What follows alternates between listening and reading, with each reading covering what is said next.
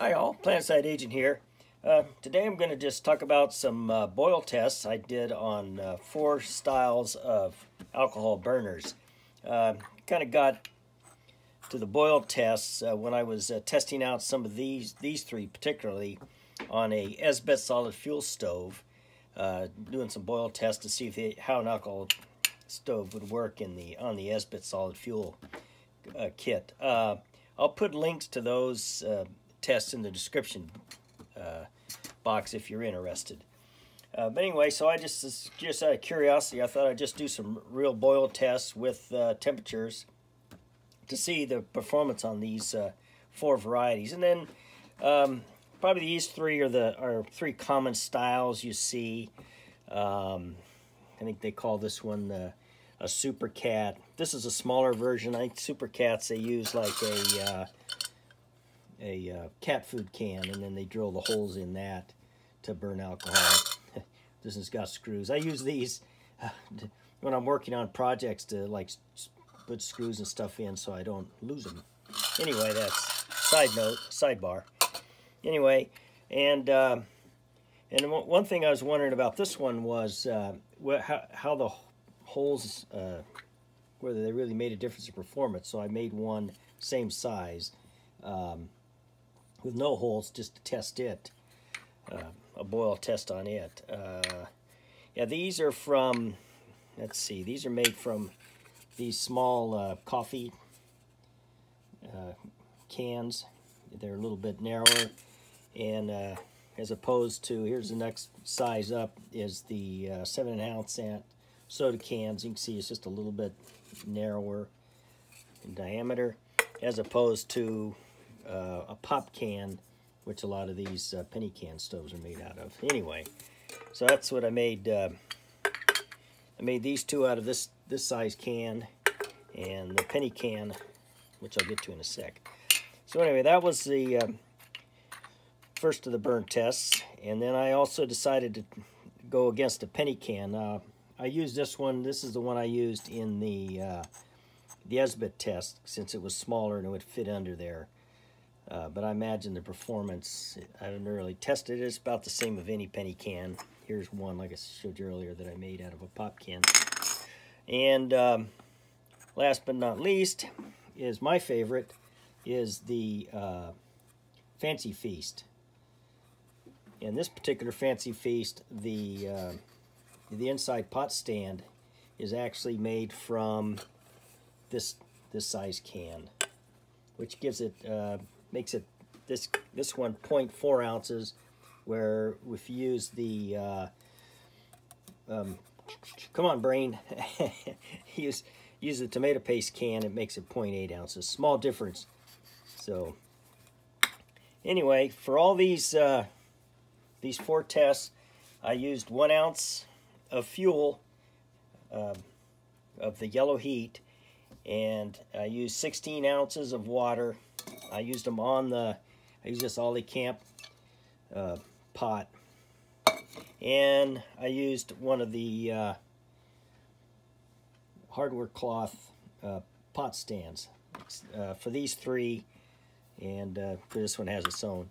One thing I found out toward the end of, I think it was this burn test, is that this is the small, looks like a 1/4 inch hole mesh. And I don't know if the bigger hardware cloth with a 1/2 inch hole mesh would have the problem, but after a while, this one started to melt, and I was looking at something else while I was waiting for the water to come to boil. All of a sudden, I see this sloping down and tipping over, and I go, oh, criminy. So I had to kind of hold it off till it finally boiled so I could complete my test. But just an FYI, if you're going to use this, I wouldn't recommend it, because it could have a catastrophic failure, because it would get hot and start to bend, and then dump your hot water all over you or whatever. So anyway, and like I say, imagine the bigger, thicker hardware cloth. I got a piece of that floating around somewhere. I think I had one small piece, not enough to make a. I think it's a little bit thicker, so it might hold up better. I don't know. That's another reason I like this particular stove. is this performance is probably better than any of these, plus it has integrated pot stand. Of course, this melting thing got me to thinking, I wonder over time if the aluminum in these cans would have a failure over time. So probably to be on the safe side, if you're going to be using this stove a lot, you probably should just go with the tomato paste can. Just sacrifice that 0.4 ounce. I know it'll probably break your back, but you know, safety over weight, I think. So that goes for a lot of the ultralight backpacking. Safety over weight. So anyway, so I'm just going to, I think that's all I need to discuss on the stoves, and then I'll just give you the boil times for each of these. I'll repost this in the description if you don't want to have to sit through the rest of my diatribe here. So let's get going. This one, again, I started with water, and this one with water was 50 degrees when I started this one. And the boil time was, well, 13 minutes. It didn't get to 212. It did get to 211, which is boiling, but not to the magic 212, which is the official boil temperature. But that took 13 minutes, and the thing burned out after 17 minutes and 17 seconds. So not much of a performer. Okay, now with the same size, but with the holes, 1 ounce of fuel. This time the temperature started at 51 degrees.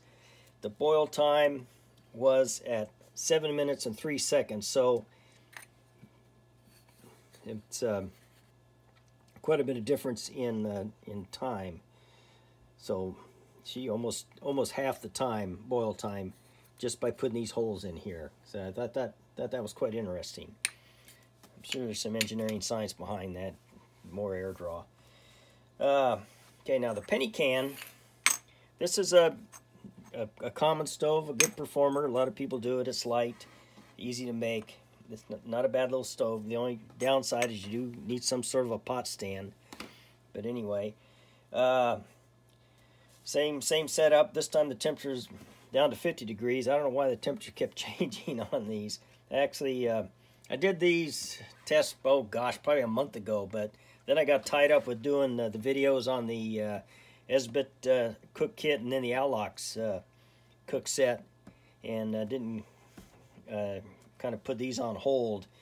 And then of course the weather got nice, so I've been out there monkeying around in the garden and out in the yard getting stuff while the weather's good. But today it's a cold, rainy Saturday, so I figured let's try to get this video knocked out and so I can put this stuff away and clean off some of my workbench. Somebody made a comment about all the interesting stuff I have here, but that's just what happens when you do things. Anyway, let's get back to the penny can. At 50 degrees, it burned in, came to a boil in 7 minutes and 5 seconds. So 2 seconds longer than this one, which was interesting.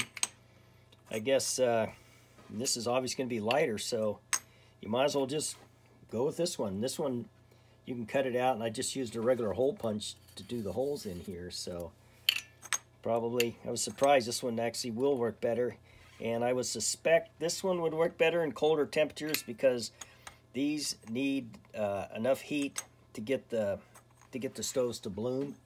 So that's kind of an interesting. Oops, got ahead of myself here. Let me back up. The boil time was, like I said, for this one was 7 minutes and 3 seconds, and burn time was 7 minutes and 55. So obviously with the holes, it burns hotter or faster. That's why it boils faster. So, and then this one, the penny can, it burned for 7 minutes and 28 seconds. So, burned just a little bit. It burned more fuel, but it took longer to boil. So, of course, these tests probably could all vary, you know, from time to time. You know, you can't, you know, I wouldn't publish these as fact. So, and then last but not least, again, was the good old Fancy Feast, and the water temperature, it started at 50 degrees also. but it's the fastest boil time, 6 minutes and 45 seconds for 2 cups of water, and the burn time was 9 minutes and 42. So you can see this guy just outperforms all of these stoves, and it's as light as any of them. This is probably the top for lightness. One thing with you know, and it's got the integrated pot stand. See, yeah, these are light, but when you add the weight of this thing, you know, you haven't or any pot stand, you know, you lose some of the weight value of these smaller ones. I thought I had weighed this once upon a time, but can't remember. So anyway, that's why I say this is for an alcohol burner, homemade, and lightweight. You just can't beat the Fancy Feast. I don't know of anything it'd be better. This, like I said, this one's light, but if you add this, you're probably coming in probably more than weight than this one. So you really don't. This has got everything you need. Penny can. This is great until you lose the penny. You know, by the way, I don't know if anybody knows, you got to use older pennies, because those new pennies, those light ones, will melt and deform. Imagine they'll still work. I had one floating around here for a while where I did use it, and it did melt it as advertised. So anyway, you could always lose the penny, and then the stove performance drops out. So as anything in the outdoors, or anything period, the fewer moving parts, probably the better. Less things to lose, less things to break. So anyway, that's my sermon on the Fancy Feast. So I think I've kind of beat this horse to death. So I hope you guys all enjoyed the video, and we'll see you next time. Bye-bye.